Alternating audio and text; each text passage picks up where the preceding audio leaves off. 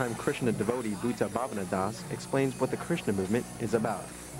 Our whole business is simply to propagate the chanting of the name of God. So we see this happening more and more and more and more. And people are understanding that our philosophy is not sectarian, it's not a cult. And more or less, there's one, Lord Chaitanya Mahaprabhu, who started this movement 500 years ago in India, who was an incarnation of Krishna. He said that his name will be known in every town and village. It's a prophecy. So and we just see this as the conclusion of our efforts.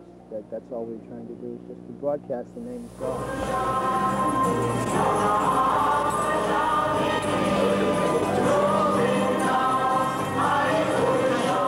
It deals with the nature of the soul, how the soul actually interacts with God. Hare Rama, Hare